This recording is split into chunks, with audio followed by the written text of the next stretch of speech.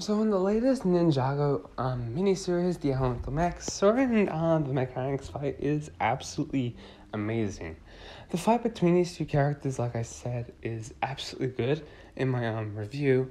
But something that I'm looking forward to is hopefully in the future seeing more of this dynamic where a villain that has the same sort of potential as the Elemental Master takes them down.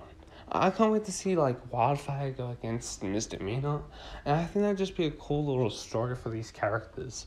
And this is absolutely cool seeing Sora being in a mech sort of a little race and taking down the mechanic. Just an absolutely good and cool way to sort of develop your characters and build up their power and strengths, showing what they're definitely capable of doing. Please let me know your thoughts about these characters doing this. Sora versus the Mechanic was an absolutely cool part of this mini-series, and I can't wait to see what else this mini-series has in store. Let me know your thoughts in the comments. Thank you all for watching. Peace out.